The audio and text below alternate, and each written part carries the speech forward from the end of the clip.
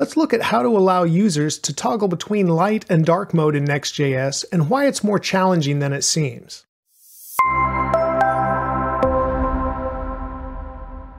Hello and welcome, I'm Dave. Today I'll show you how I allow users to choose between light and dark mode on my Next.js blog. And I'll provide links to all resources in the description below. I'll also provide a link for you to join my Discord server where you can discuss web development with other students, and you can ask questions that I can answer and receive help from other viewers too. I look forward to seeing you there. Applying light and dark mode to your website with Tailwind CSS isn't too difficult. You just identify the system preference and then that is what is applied. However, if you want to allow your users to toggle between light and dark mode, it gets a little more complicated in Next.js. And that's because everything is rendered on the server first, and there's no way the server knows the individual user's preferences for light or dark mode. You have to wait until you load the site in the browser to read those from local storage. What can happen, the problem you could have, is a flash or a flicker of light because you might be loading in the light mode from the server render and yet the user's preference is dark, or vice versa.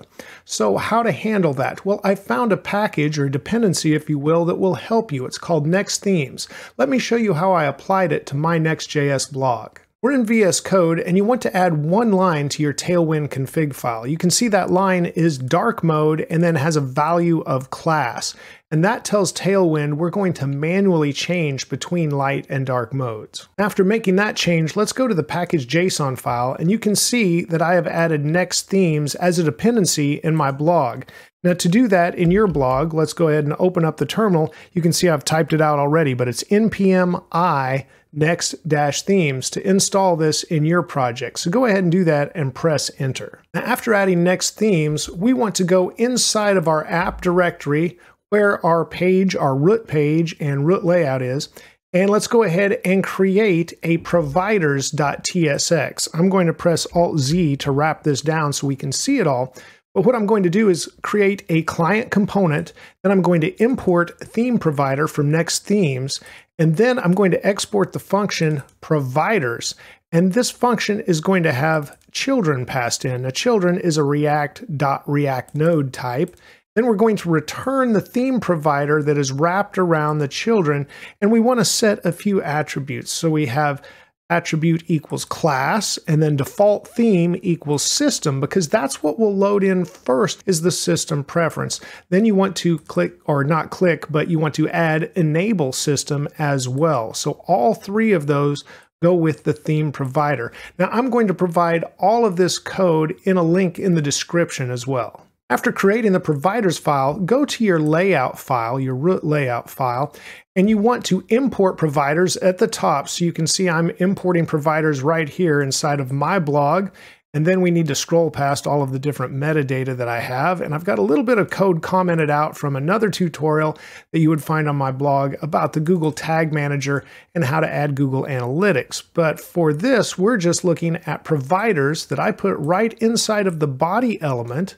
And then I wrapped it around my nav bar and my main element. And then you see the children passed inside of the main element.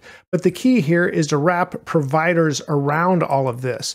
Now there is a misunderstanding about providers and context themes essentially being used. So let's go ahead and look at the Next.js docs. Okay, I'm in the Next.js docs and we're under using context providers. What I want to highlight here is a pattern essentially, because it says context providers are typically rendered near the root of an application to share global concerns like a theme. Now that's exactly what we're doing. And it says, since React context is not supported in server components, if you try to create a context at the root of your application, it causes an error. That's all true. So the misunderstanding here is that you can't use these without making your entire application a client-side application. Well, you can. Let's go ahead and look at the rest of this. So it says to fix, create your context and render its provider inside of a client component. That's exactly what we did. So we created a client component with our provider. And then it says your server component will now be able to directly render your provider since it's been marked as a client component. So now with the provider rendered at the root, all other client components throughout your app will be able to consume the context. So by putting that provider at the root, you're not making your entire application a client component. So I just wanted to clear that up as we add this to the application. Now, before we leave the layout component, there's one other thing we should look at. Let me press Alt-Z to wrap this code down.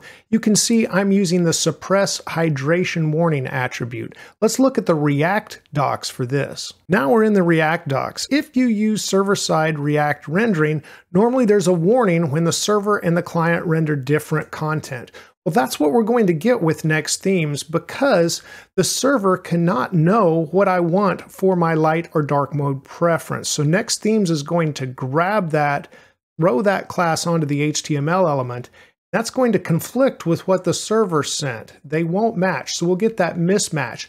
Well, that's what this suppressHydrationWarning attribute is all about. So it says, if you set this to true, React will not warn you about mismatches in the attributes and the content of that element, but it only works one level deep. So that's good. You're not switching this for your entire application, and is intended to be used as an escape hatch. And that's exactly what we need here because the server can in no way render my preference or your preference for light and dark mode. So it says don't overuse it, but this is a great use for this attribute. We're back in VS Code. Now I'm going to scroll to my components directory, and inside of there I created a component called theme switch. You can see that it's a client component. This is the component that's going to allow me to click on the sun or moon icon and switch the themes on my blog. So you can see I'm bringing in the sun and moon icons. I'm also bringing in useState and useEffect, bringing in the useTheme hook from Next Themes, and bringing in the image component from Next.js. So let's look inside this component. The very first thing I need to do is check to see if the component is mounted in the client or not. So I have useState for our mounted state, mounted and set mounted. I'm only going to check that inside of useEffect because useEffect will only run in the client. So therefore, when useEffect runs, I'll know the component is mounted, so we're going to set mounted to true inside of the useEffect. So we won't have an error beforehand when it does the initial render on the server. So we also say if we're not mounted, this is where we return the image component. Now this image component has a placeholder image for me to avoid content layout shift. So when it's replaced by the sun or moon icon that I really want, you don't see that shift of the icons in my nav bar.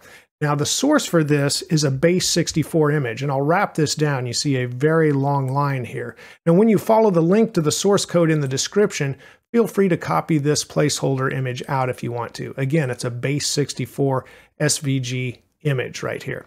Now after this, and here's all the settings for that image, then we just check the resolved theme value. That comes from the useTheme hook. We're getting a set theme function and a resolved theme value. We're checking that, and then we're setting the appropriate onClick method and the appropriate icon, either the sun or the moon. If I'm in dark mode, I want to see the sun icon. When I click on it, I want it to set the theme to light. So again, for all these code examples, I've got a link in the description, and the end result here is a Next.js website that identifies your system preference at first before the user has essentially selected their own preference, but then after that selection is set, it does set this inside of the local storage. If you want to check for light and dark mode, you'll see it there. But after it is set, it's always going to grab that value and throw that class on the HTML element. It does cause that hydration warning, the mismatch, but we're suppressing that because this is an instance where we actually want that to happen and we know what value we want on there. So you're left with a site that identifies the user preference without a flash. Now notice, Next Themes, the documentation says you may see a flash in dev mode, but in production, Next Themes says you will not see a flash, and I have not. I've deployed this to my live blog if you want to see an example of that as well. That's also where all the code samples for this tutorial are, and I'll link to that in the description. Remember to keep striving for progress over perfection, and a little progress every day will go a very long way. Please give this video a like if it's helped you. And thank you for watching and subscribing. You're helping my channel grow. Have a great day, and let's write more code together very soon.